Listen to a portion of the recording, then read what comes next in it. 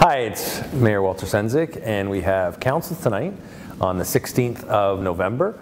So this is the next edition of the Mayor's Report. And so just want to start today with the Mayor's Report talking about what the provincial framework structure is for dealing with COVID-19. So you've got the colors of green, yellow, orange, red, and then lockdown, which is gray.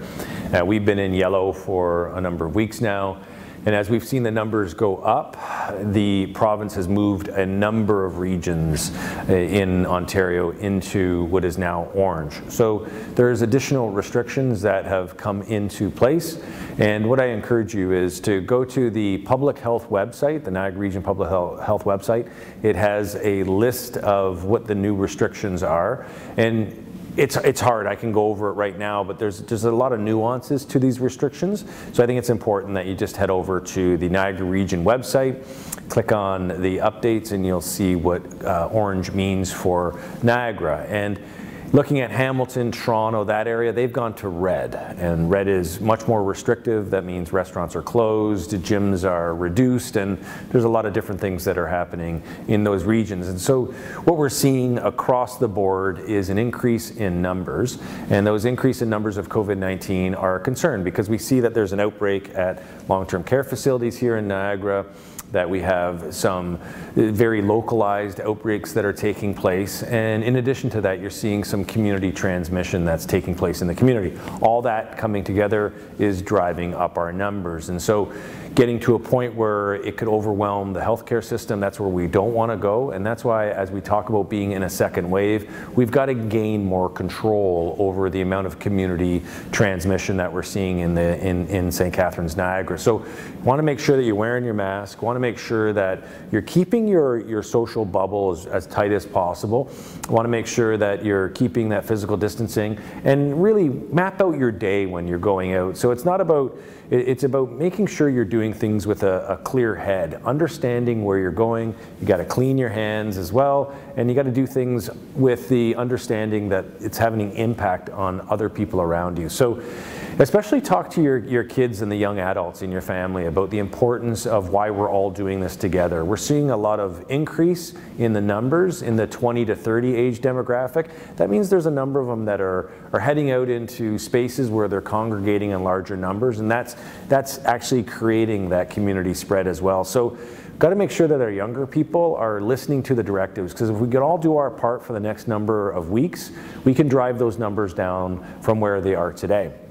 The region public health did bring in some additional measures on restaurants, and I think it's very concerning for us as a community, and being able to understand what those restrictions are. And it's about, only your household of 4 people can go out for any kind of restaurant experience. That is putting a lot of pressure on our already stressed restaurant system. And we have a lot of entrepreneurs that are in our community. Actually, there's over 1,200 restaurant or food service organizations, businesses here in Niagara. And that puts a tremendous amount of stress on them. So we've got to get a better understanding of what the amount of community spread looks like.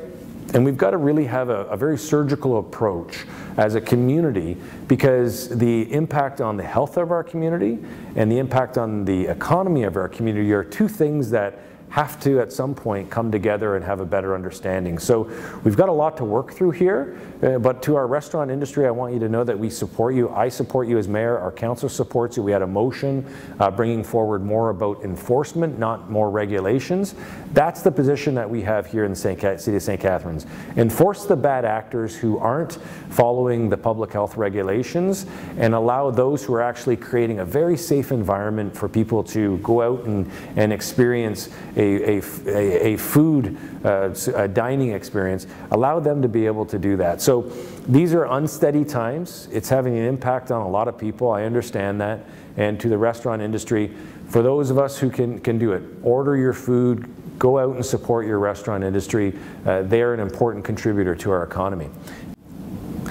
And speaking of weather, we had a significant weather event this weekend.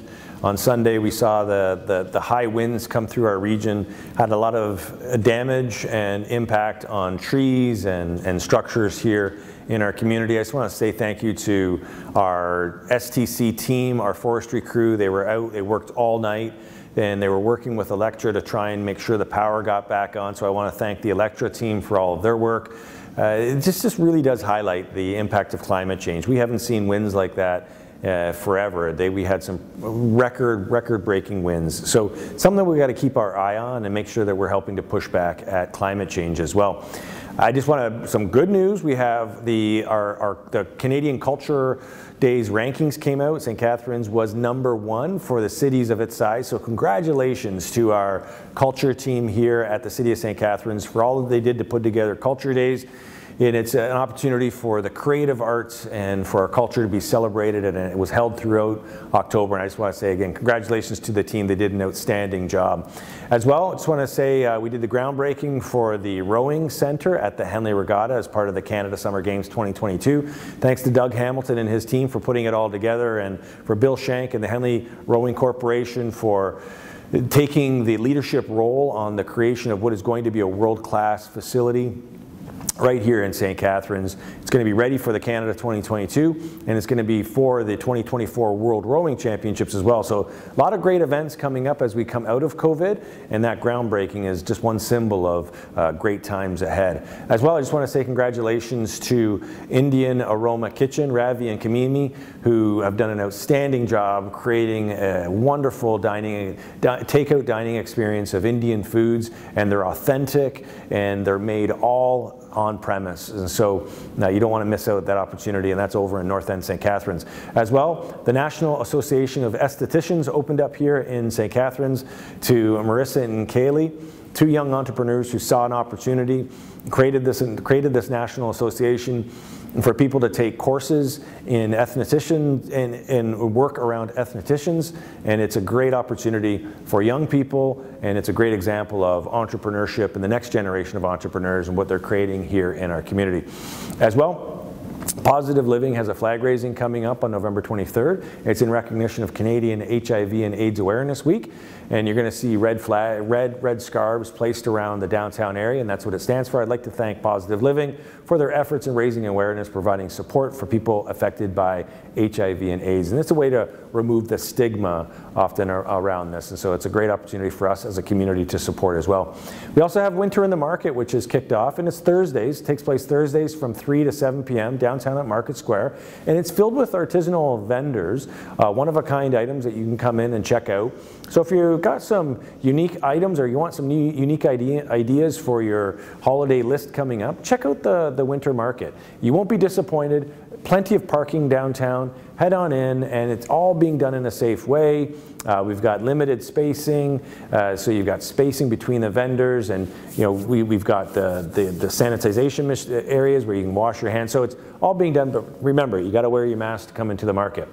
So with that, as I talked about at the beginning of the Mayor's Report, we got a lot of work to do. We've got to do this together, and we've got to make sure that we're not leaving anybody behind. So our goal is to make sure that our community is being protected from COVID-19, and at the same time, we're looking after one another. So it's about doing things with a clear head, clean hands, and an open heart, as Mayor Nenshi from Calgary has stated so many times.